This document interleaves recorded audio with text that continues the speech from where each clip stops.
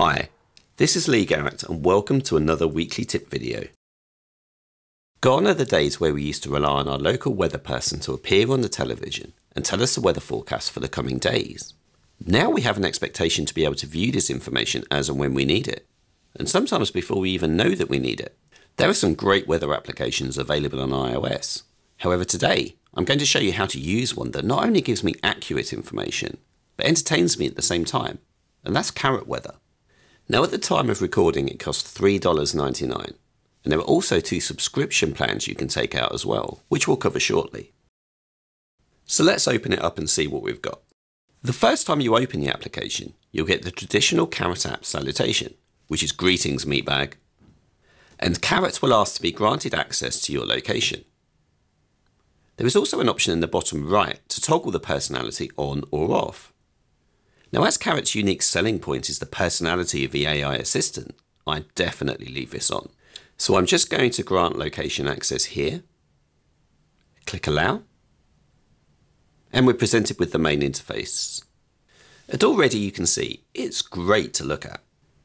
Most importantly though, it's very easy to use. I can scroll across the timeline in the center to check the hourly forecast for the next few days. Now I'm currently recording this on a Saturday, so there we can see tomorrow's forecast. And if I keep on scrolling, there's Monday, and then eventually I'll reach a point where I have to tap the screen to reveal any extended hourly data beyond that point. So now I can see the hourly forecast for Monday, Tuesday, and so on. At the bottom there is a daily timeline bar, and this will automatically move the hourly timeline above to that given day. So I'm just going backwards to today's date now. There's Monday. A bit further back is Sunday, and eventually we get to today, Saturday. Tapping on a single hour will show some more information in the information window at the top. Moving to the top of the screen, tapping in the top left hand corner will show me any weather alerts that have just been announced. Now where I live, it's a little bit sleepy weather-wise. I live on the coast, but aside from a one-off storm every year or so, we don't really get much by way of weather alerts. However, dependent on your own location, this may be something worth checking out occasionally. I'll just close this. To the right of that we have the share button, and this looks like it will just open the standard iOS share sheet, but not so. It actually opens Carrot Weather's own share window, where you can screenshot the current forecast for sending to others. You can redact your location, and at the top there it shows that I'm in Ramsgate currently in the UK.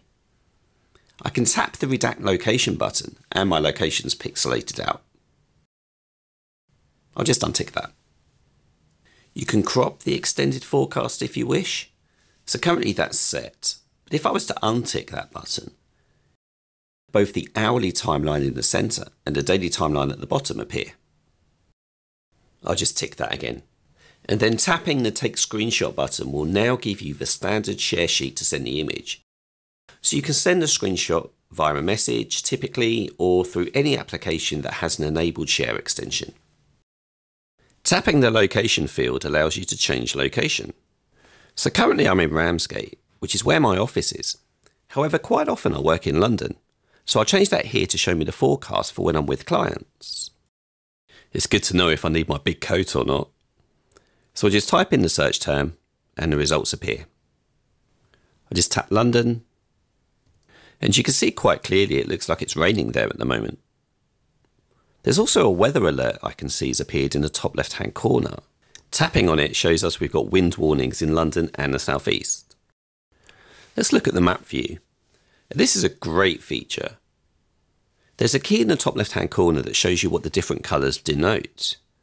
And this can be removed simply by tapping on it. You can pinch in and out as you would expect in a map application. Clicking the play button in the bottom left hand corner will play back the weather animations for the last hour. That's just a quick preview of one of this week's Apple-related tutorials from ScreenCastsOnline. ScreenCastsOnline is your premium source of Apple-related video tutorials.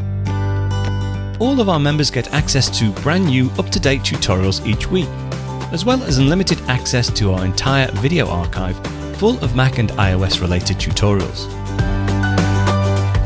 You can stream and download all of our videos on your Mac, iPad and iPhone. and even your Apple TV using the members-only ScreenCastsOnline Apple TV app. Membership also includes a complimentary subscription to the digital ScreenCastsOnline monthly magazine, published each month and packed with videos, articles, reviews, as well as hints and tips covering all aspects of the Mac, iPad, iPhone, and all of the other fantastic Apple products. So, if you're ready to start getting the most out of your Apple devices, visit ScreenCastsOnline.com today and become a ScreenCastsOnline member.